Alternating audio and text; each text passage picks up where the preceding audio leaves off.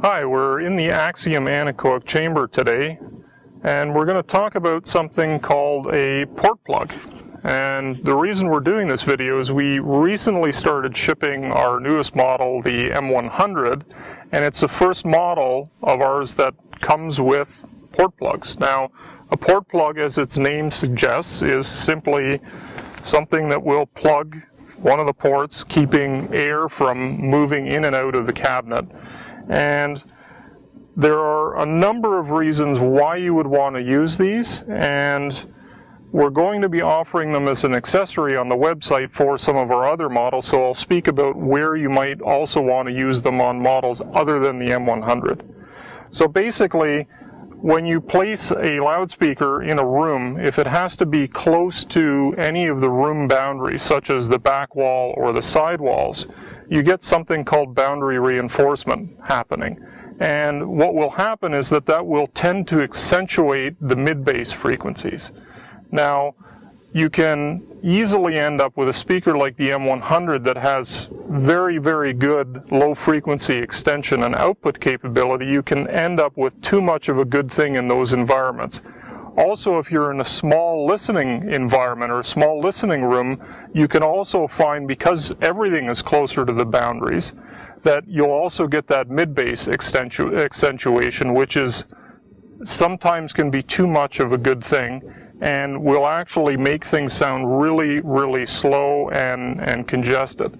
So we've offered on the M100 3 port plugs that come with it, and really we suggest that you listen to the speaker, set it up, listen to it without any of the plugs in place for a week or two, then add 1 plug at a time.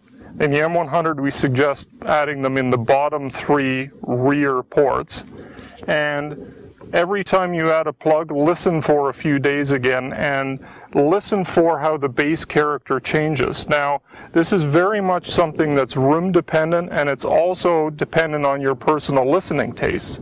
Some people may actually like that bass accentuation. So there's no right or wrong answer as to whether you should use the port plugs, but they are there as an option if you find the speaker has too much of that mid-bass. Now, I mentioned earlier that we're going to be offering these port plugs as an accessory on the website, and there's a couple of other situations where you may want to look at using them. If you, for instance, purchase one of our bookshelf models like the M2, M22, or M3, they all have rear ports.